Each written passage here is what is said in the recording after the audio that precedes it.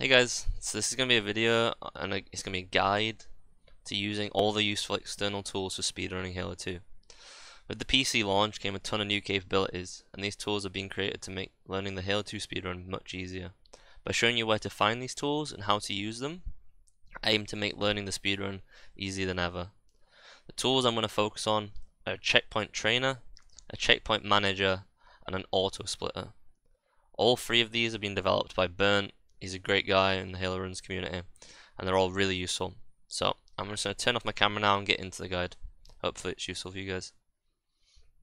Okay, so the first thing I'm going to start with is the checkpoint trainer.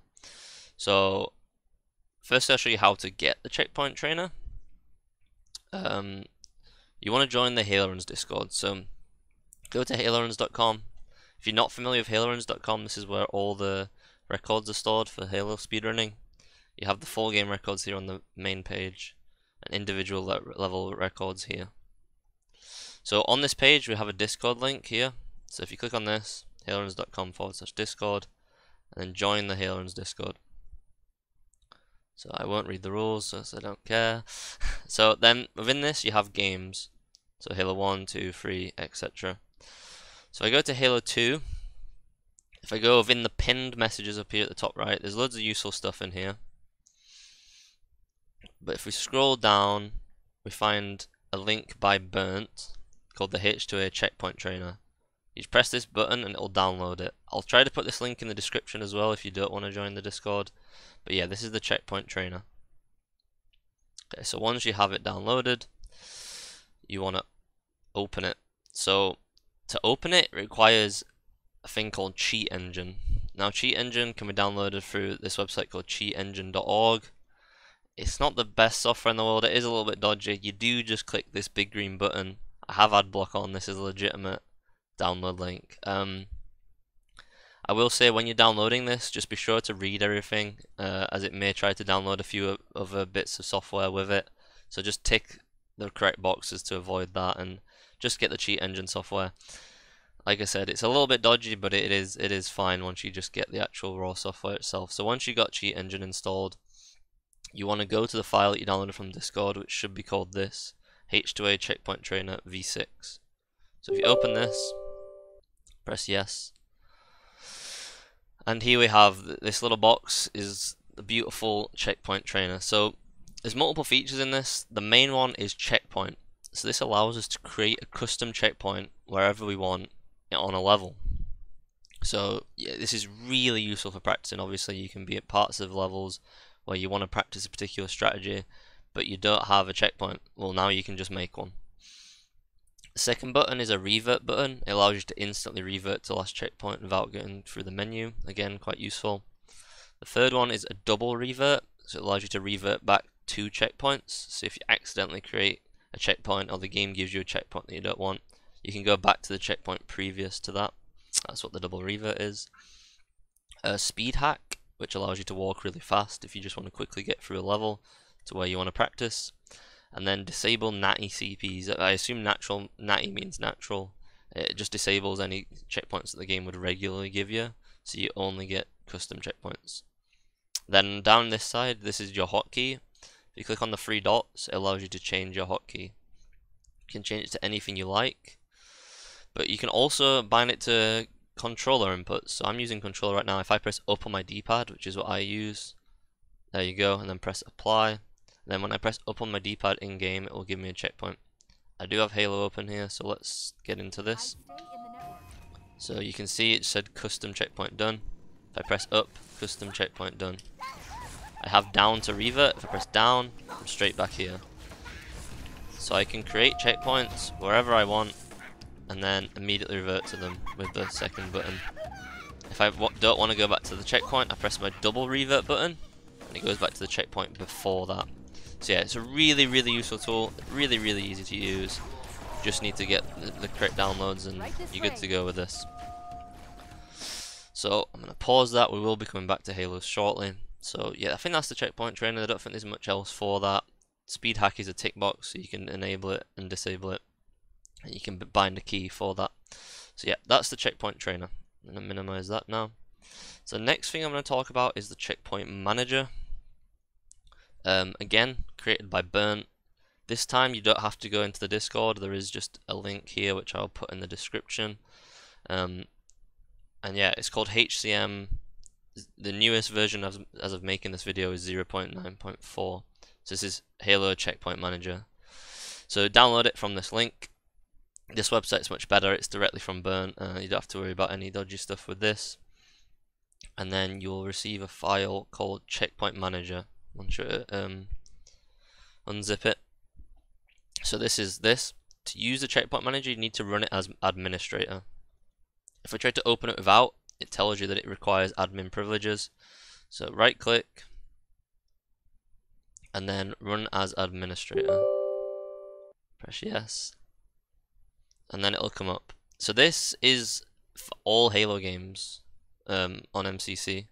You can switch between these, you can have checkpoints for every game. So what this does, it allows you to save checkpoints within a folder and access them via this menu. So I have checkpoints here for a few things throughout the run, like Gondola Launch on Regret, etc. Yeah, so you can actually save checkpoints directly to this menu and open them whenever you like. So on the Halo right now I'm playing Gravemind. So an important section of Gravemind to practice is the post-prison section. So I have a checkpoint here called GM post-prison.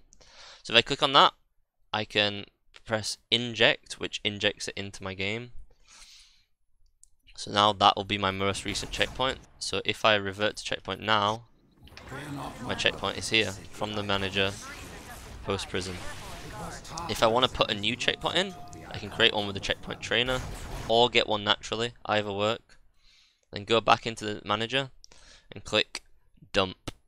So you can actually force a checkpoint here and dump, but dump will just dump your last checkpoint. So if I click dump now, it tells me to name it, so I can call this Gravemind 2. Okay, so there it is, Gravemind 2. So now if I just progress a little bit, and then let's get a new checkpoint, for example. So I created another new checkpoint here. I can then go into the manager, click on Gravemind 2, and then click inject or inject and force revert. So if I click inject and force revert, it will inject the checkpoint and immediately revert. So here we are at Gravemind 2. So the checkpoint trainer and checkpoint manager work nicely together. I'd recommend using both and just create a little database of checkpoints, stuff that you like to practice a lot. It's really nice. You can create them, and yeah, just have a list like this. And before you want to play the game, you can just go to the quick sections that you want to play and load them in. I have to say that you have to have the level loaded before you start injecting checkpoints. So if I can't inject a quarantine zone checkpoint here, as you can see, it's grayed out. So I'd have to load up quarantine zone before I do that. Yeah, that's the checkpoint trainer and checkpoint manager. Hopefully I covered anything. If you have any questions, you can leave them in the comments and I'll try to answer. And like I said, I'll try to put the download links in the comments as well. So the last major tool I want to talk about is called LiveSplit. So LiveSplit is a tool that speedrunners use. It's used in every game. There's tons of guides out there for using LiveSplit. There's an FAQ on their website and a little introduction page. So it's really nice. There's some really good tutorials here. So yeah, I really recommend downloading this software. Once you do download it and you open it, this is my LiveSplit file. So this is obviously my splits for my personal best for easy. You can see here it's really nice. But when you download it, it won't look like this. If I close splits, this is probably what it'll just look like. It'll just be a blank timer. So I'm going to quickly talk about LiveSplit. There's edit split and edit layout. You have two things, your splits and your layout. If you go to edit splits, this is where I create my splits. So for example, I'd start with Armory, and then I can click insert below to add a second split, and then I can put Cairo, etc. So then within this as well, you have split times and segment times. So the segment is purely the level. So in this case, it would be Cairo or Armory or Outskirts. Those are the segments. The split time is the time it takes you to get past that segment plus all previous segments. So my segment times are 1, 1, You see how my split time is a cumulative of that. So it's the current segment time and all previous segment times is equals the split time. Hopefully that's not too confusing. But yeah, so you really want to insert your splits like this. I can put a split file potentially in the description as well if you want to just copy my splits. But yeah, you can create your own as well. There's loads of stuff you can do with this as well, but I'm not going to go into it in too much detail. I'll quickly talk about editing layout. So your layout is sort of how the live split will appear.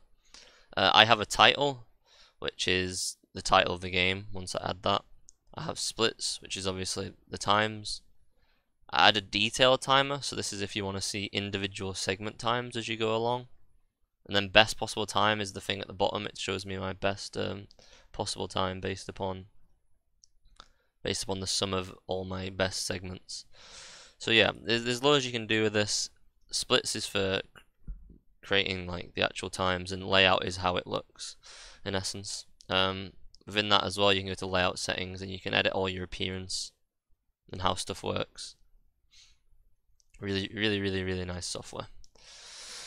You can also save layouts once you're done. Once you got it nice, looking nice, you can click save layout and you'll be able to return to it whenever you like. So this is my splits. I want to show you how to use the auto splitter. So the auto splitter is a really nice feature. Again, it's not just for Halo 2, it works for Halo 1, Halo 3, Halo 3 ODST, Reach and 4, all the Master Chief Collection games on PC.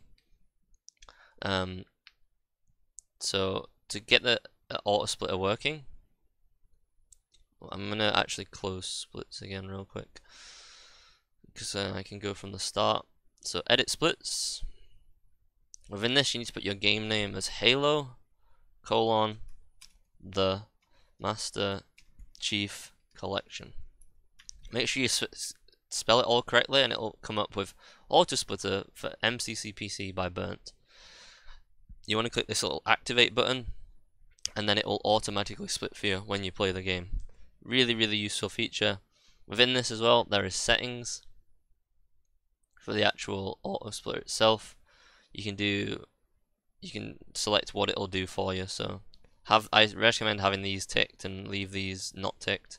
But there is some advanced stuff here, so you can have like a death counter, an individual level mode if you just want to have a live split running for an individual level rather than a full game run. And then splitting on unique loading dones, so when the game says loading ... done, you can get it to split on that, so you can have multiple sub-splits within the levels if you really want to go into huge detail. But yeah, the auto splitter aims to follow the Halo Run's timing rules as accurately as possible, and so yeah, it should be pretty good for you. You literally just load up Armory, start the level, and it will go, and it will pause during the load screens as it should. And it should give you a roughly accurate time. So yeah, that's live split. If you want to learn more about that, like I said, there's plenty of guides on their website. But I just wanted to mainly show you how to get that auto splitter working. Apart from that, the one extra thing that I need to mention is that I'm going to close Halo right now. And all of these tools require you to play with anti-cheat disabled. So anti-cheat is a feature on Halo Master Chief Collection that prevents you from using mods and hacks and cheats in multiplayer. So when you click play on Steam, you get two options: play the normal game, in which you can get achievements and play multiplayer, or play anti-cheat disabled. So this allows you to use all this software. The auto splitter, the checkpoint trainer, and the checkpoint manager will not work unless you're on anti-cheat disabled.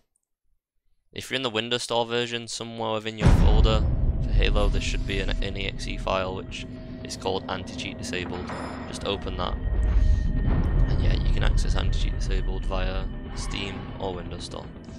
And all these bits of software should work nicely with either version of the game. Yeah, and then you're good to go. I think I've covered everything. If you have any questions, feel free to ask.